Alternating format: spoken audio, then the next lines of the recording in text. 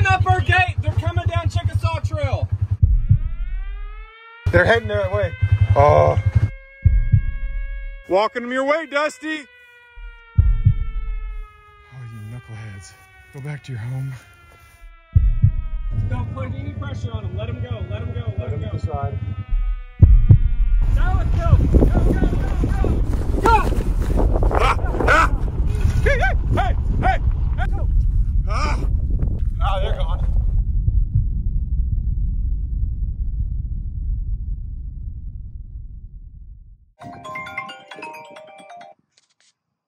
Hello.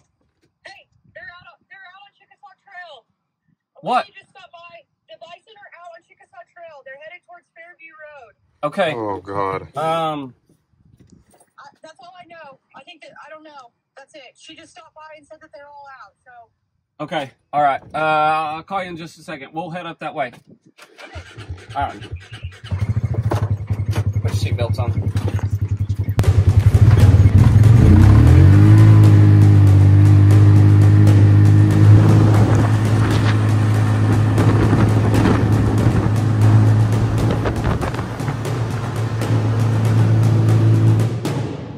So, our bison got out.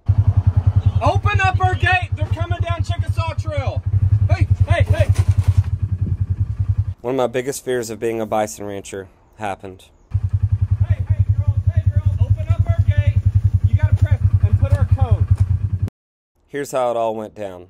Shortly after releasing the Haas herd into their beautiful new pasture in the 80-acre burn unit, some unfortunate circumstances happened. In the past, we've had issues with the neighbors' cattle getting on our property through this one particular creek crossing. With all the flash flooding and rain we've had lately, we were really worried about this particular spot. Cole and I were down in the bottom pasture doing some filming while Marissa was outside in front of the barn. A lady pulls up in a frantic to the ponderosa barn, starts yelling and says that the bison are out. Marissa immediately calls me in a panic. We quickly respond and we start heading up to the ponderosa barn. Cole and I make it to the front of the property. We tell Marissa we're going to go find them and to get ready. About a half a mile down the road from our front gate, there they were, out in the middle of a neighborhood.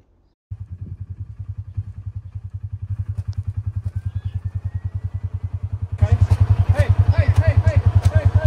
come here. It looks like they had escaped through our neighbors, which is a 40-acre pasture between us and the main road of Chickasaw Trail. Once we pulled up into this neighborhood, I was able to slow them down a little bit. I got Haas's attention, went to pick up a feed sack, and it was wet, and the bottom of it fell out, so all the feed spilt at one place, unfortunately. And put our code, and it'll stay open. Hey, Haas. We're gonna drag him to you. Okay, bye. My first thought was, let's control the traffic, let's let people know that there's bison out on this road. This is a main important road, heavily trafficked. Well, the females kept moving. If we could get them on Chickasaw Trail, the main road, we could get them to go north. And the idea was to have Marissa set up a blockade.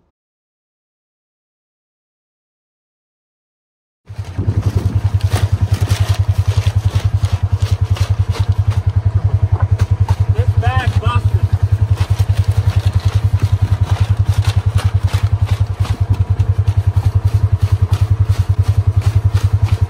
They're heading that way. Okay. Oh. In the meantime, they go to a neighbor's property where it's kind of cornered off. A creek runs through this certain portion of the property.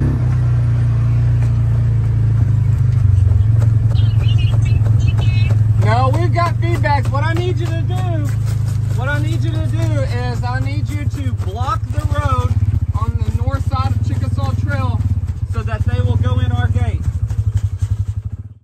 They go to this area of the corner of our neighbor's property and they settle down and they calm down a little bit. From there, we start creating a plan to try to get them on Chickasaw Trail and push them.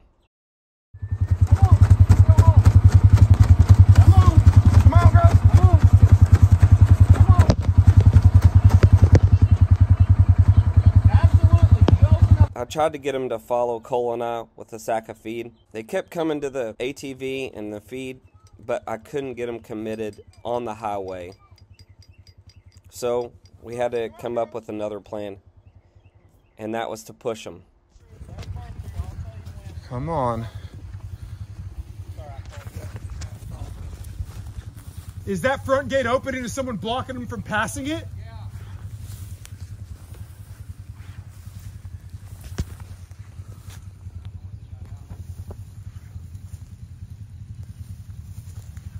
I knew that if we could get them on Chickasaw Trail, and with the help of a couple people behind us, we could push them with our ATVs or vehicles north up to our main gate where Marissa was creating a blockade.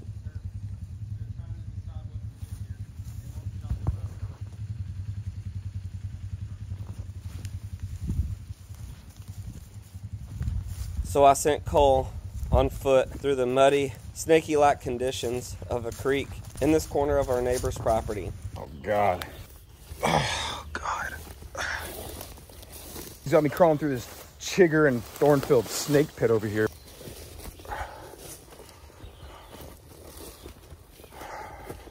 I'm gonna go try and sneak through on this other side and see if I can sneak up on the hoss herd and cut him off and kind of gently walk him through to the other side along the fence line. Oh, God, I can get out of here.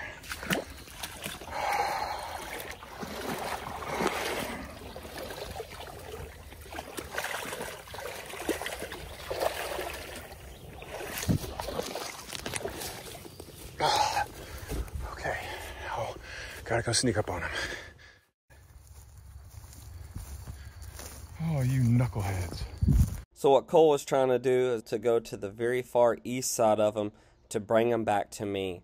So Cole's walking through the creek and through all this brush to try to really get around these bison, and they're spread out in sort of two groups at this time. And they're not sure what to do. They're just kind of stalled out, which was completely fine. It gave us time to get a plan together. Walking them your way, Dusty.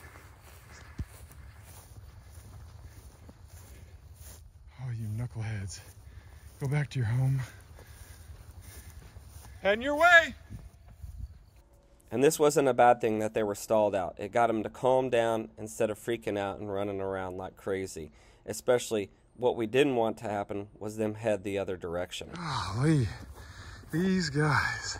Cole eventually made his way around them to the east side to push them back to the west a little bit. And all we need is one or two to get on the main road, and the rest of them would follow. Cole did a great job snuffing them out of the woods and got them to get on the road. Just go for it. I'll walk. Once some of the females committed and the entire herd made it to the road, they automatically turned and went north towards our front gate. Takes a village. Marissa's created a blockade basically with about 3 or 4 vehicles. From there, the herd just kept going north.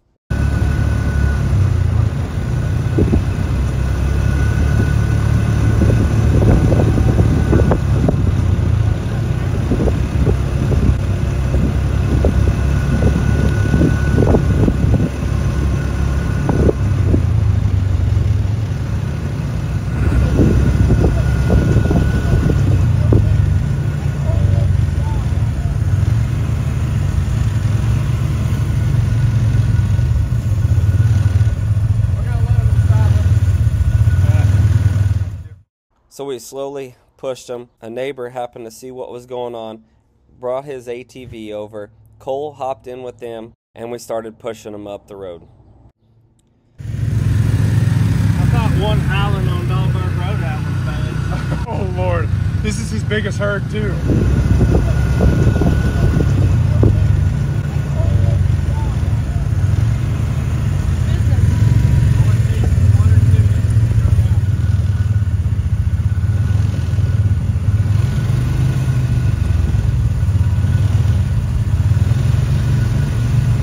So I slowly pushed them up the road. They weren't running or sprinting, which is what I wanted to do, is keep the stress level low. Kept talking to Marissa to everybody be still, be calm, and then let the bison naturally go into our front gate.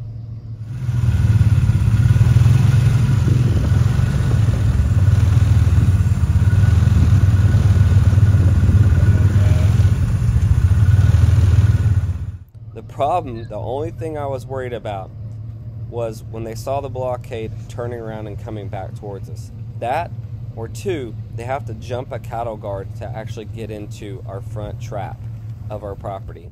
Look at that. Good girls.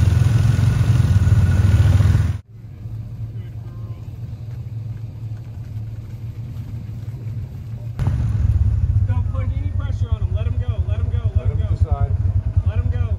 Let him go, let him go, let him go. Let him go. They'll follow each other. They came back a little bit as it got crowded in that front area, and they didn't want to jump the cattle guard. Some of them tried to come back. We tried to be big and scare them back into it. Unfortunately, the rest of them jumped through the front gate. Just let them, they'll follow.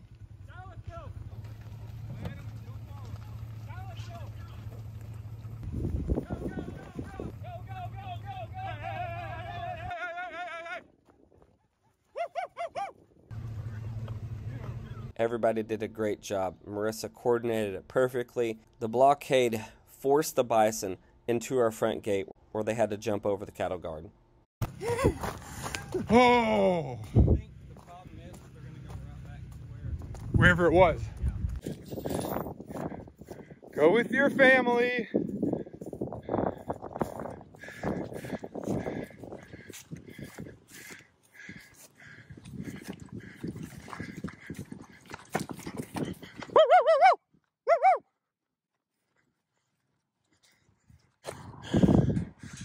Back into your home.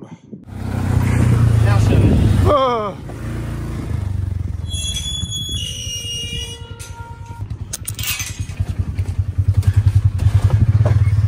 Go wide or you're gonna push them through that, right?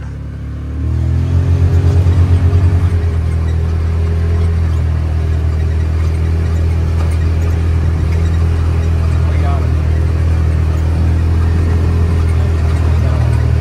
They just, luckily they stopped it. Trapped. Whew. Whew. That's the pasture release turned into a street release.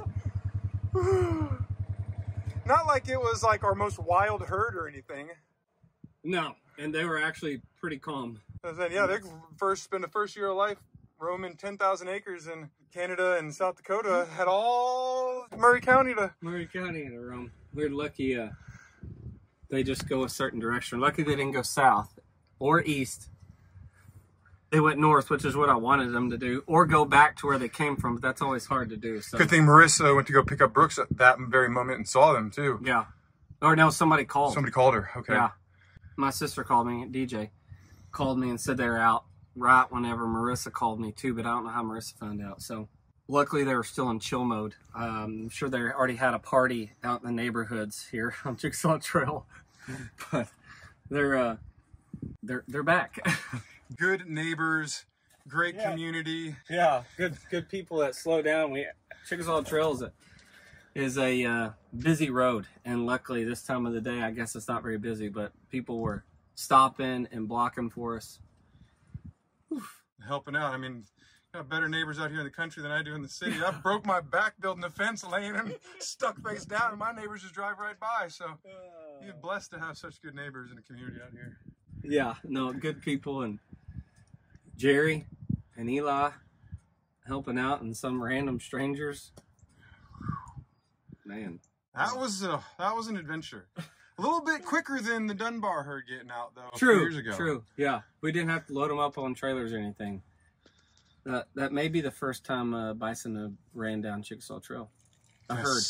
Since concrete's been on it, since the Oregon Trail. Well, we got them back. Yeah, so I guess my fence checking didn't qualify good enough. So it's so green here, I thought, well, it shouldn't be a problem if there is any issues in the fences. But Cole and I got to go find out where the gap is. But it doesn't take much for them to get through, and it takes one to figure it out. So we're gonna go see where they got through at, and I'm not sure. So we got them back in. That's all that matters. All 27 are accounted for. So They stayed together. oh yeah, that's the thing with bison is they want to go together. If you got one or two separated, that's when it gets really stressed out. And I get stressed out, they get stressed out. But they stay together. That's the great thing about them. They're herd animals, so they want to be together. So, And there were two of them, two of the calves at the end that didn't go with the rest of them. They were getting worked up trying to get back out the front, and that's when I had to jump out and kind of cut them off. But that you could really see the stress once they got separated. Yeah. They started going crazy. yeah, they're a little chill now. Well, if that plant is any indication of where y'all got out, look for that stuff right there. All right, well, emergency safety. Emergency management plan. Check.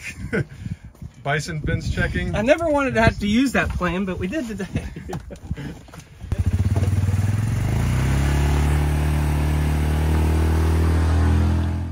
See where they popped the fence. We got the whole bandit here. We got Kevin, we got Jerry, Eli, Don Juan, Brooks, Jones.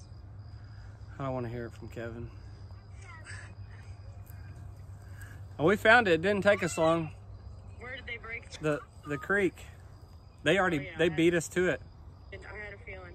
Wow, we're really lucky to be able to get these bison back. There's lots of horror stories of people not being able to catch their bison, so we're very fortunate, lucky, and we were only able to do this because of great neighbors, good people, Jerry, Marissa, my good friend Cole helping me through all this. Literally takes a village. We made it happen today, and we got them back in. Next thing is we got to find our problems. We got to get them handled, especially at the creek crossings.